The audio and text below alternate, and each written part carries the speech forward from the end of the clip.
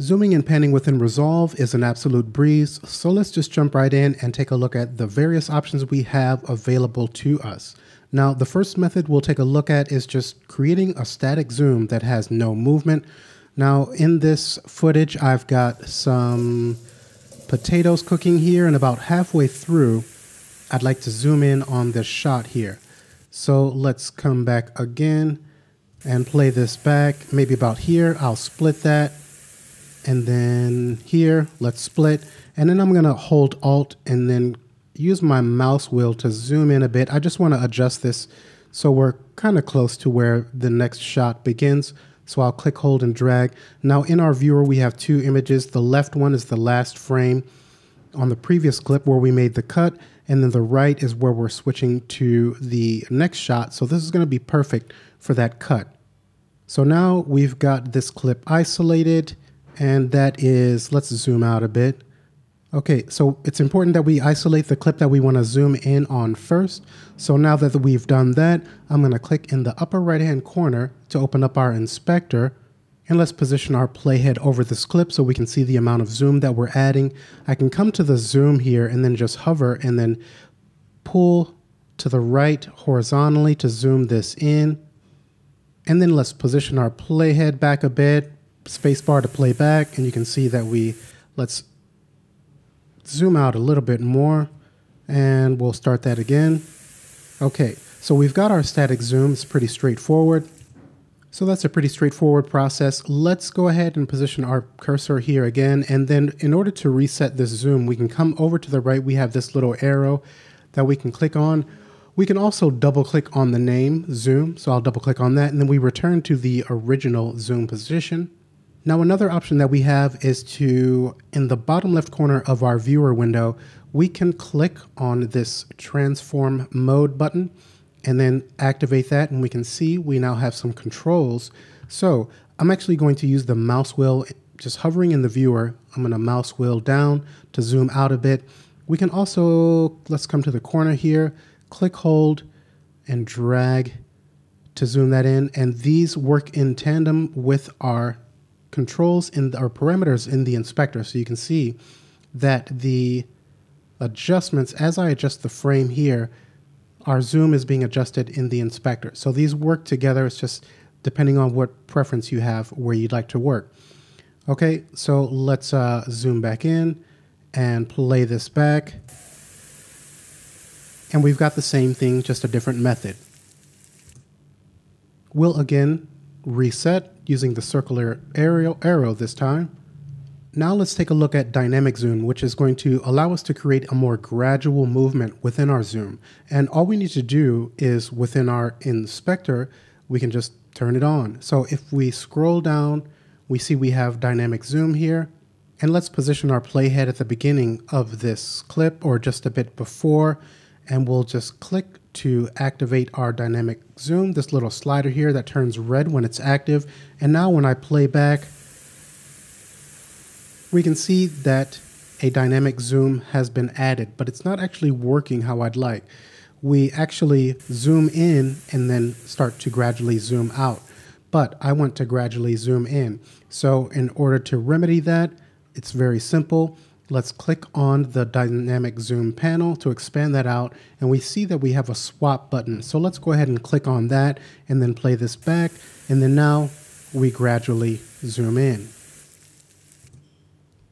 Now we can also control the speed of our zoom with the zoom ease controls here. By default, this is going to be on linear, which provides a constant speed for our zoom throughout the clip. But if we'd like more of a gradual or slower beginning to our zoom, we can select the ease in. If we'd like a slower pace at the end of our zoom, we can choose the ease out, or we can have a combination of both with ease in and out. So these essentially control the acceleration and deceleration of our zoom speed. So definitely experiment with these to get the feel that you're looking for within your dynamic zooms. So even though we've been talking about these concepts for a few minutes now, as you can see, once we've isolated the clip we'd like to add our zoom to, we've only got a couple of clicks to add the zoom using these tools and parameters. But what if you'd like more control of the zoom amount and position? Well, that's easy to do in Resolve also.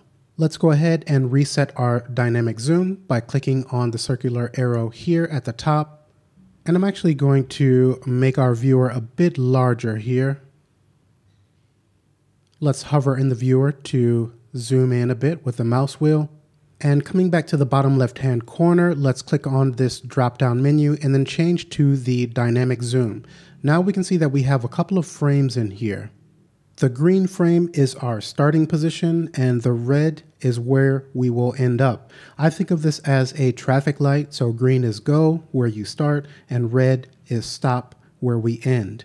And this is why when we initially used the dynamic zoom within our inspector, it wasn't working as I wanted, because the green where we start at starts by zooming in, then it zooms out to the red.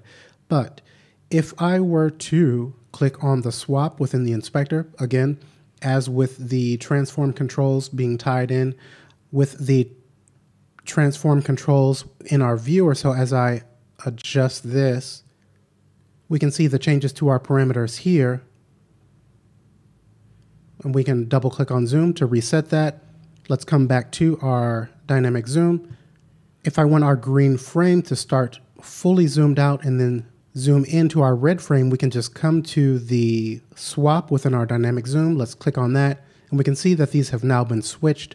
Let's position our playhead before our clip, playback, and then now that functions as I'd like. And of course, we can also adjust these manually. So let's position our playhead once again. And what I'd like is to start zoomed all the way out, but let's zoom in pretty deep here. And we can actually even add a bit of panning here. So clicking inside of these frames is going to allow you to adjust its horizontal and vertical position.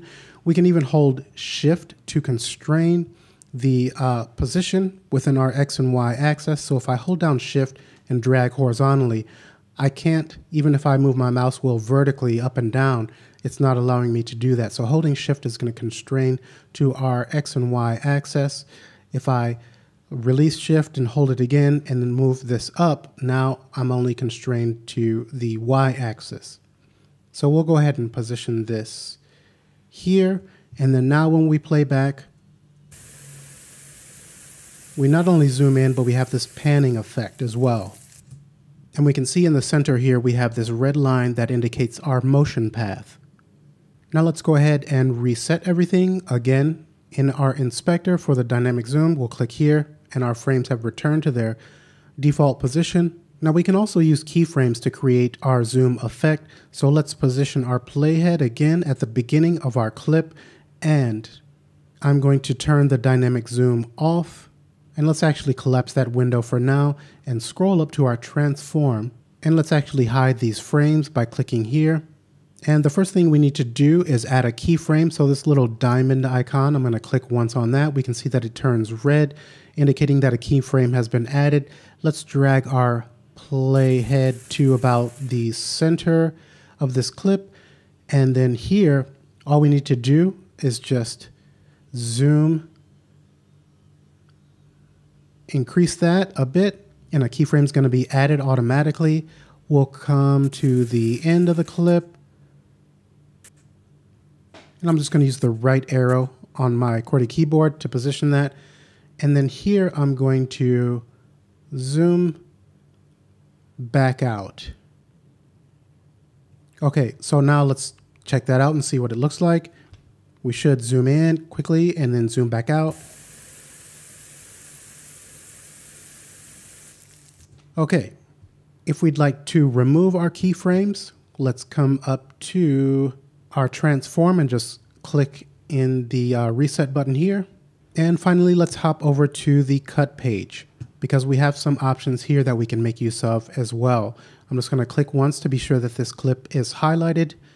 And in the bottom left corner of our viewer, we have this button here where we can click to access some various tools. And the third one here is our dynamic zoom. So we'll click on that. Let's click on the slider, make sure that that's red and that it's active. And then here we have some buttons that we can make use of, a zoom preset. So if I click once on that, we can see that the frame, the green frame, our start frame, has been adjusted a bit. And let's play this back. Okay, so we have that default behavior where we're jumping in, zoomed in, and then zooming back out, just the same as on the edit page. Let's come back. We have the swap here. So this little double arrows, if I click on that, you'll notice the frames here when I click, that's going to swap those. So this is going to function as we wanted, as we saw in the edit page, the gradual zoom in. Now we also have some other presets here. So in the center, we have a pan preset. Let's click on that and play this back. We've also got an angle preset. Okay, and of course, these can be swapped as well. And then all the way to the right, we have some easing controls. By default, this is going to be on linear. And we also have ease in and out, and then ease out. Let's go ahead and apply the ease in and out and take a look at that.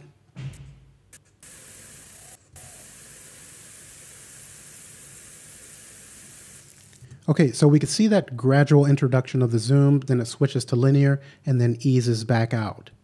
Okay, so these are a variety of ways that we can go about adding our zoom and panning within Resolve. I hope it's been helpful, and I will see you in the next tutorial.